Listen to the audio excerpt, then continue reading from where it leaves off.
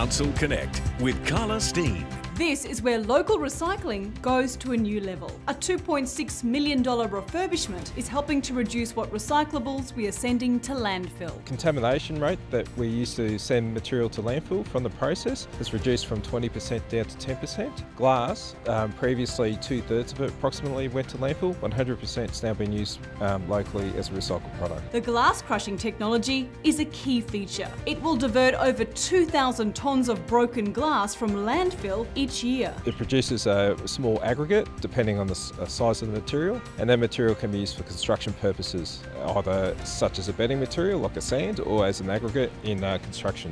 Managing waste is expensive. In the last 12 months we've dumped over 91,000 tonnes of rubbish. If we looked at how much waste each person in the community is actually making, we're up around nearly 1,000 kilograms per person. We all have a part to play in recycling.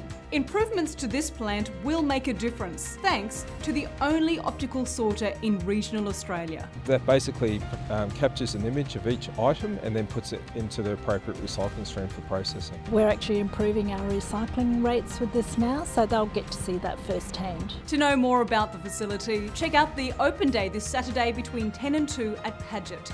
Just by being there, you could win a Whitsunday family holiday. For more details, visit Council's website.